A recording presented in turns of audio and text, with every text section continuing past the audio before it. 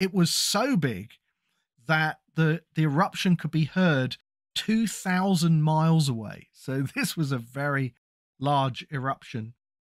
Destroyed every living thing on the island.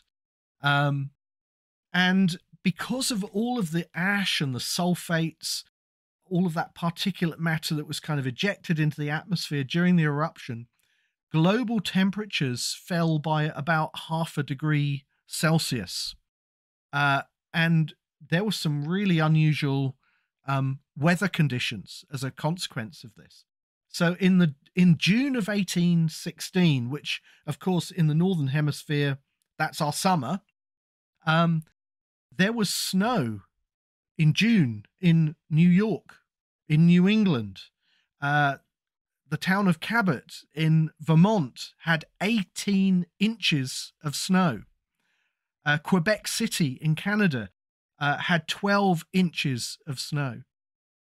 Crops across the United States failed. Tens of thousands of people suffered from starvation. Tens of thousands of people died. And 1816 became known as the year without a summer. So that was the consequence of this eruption.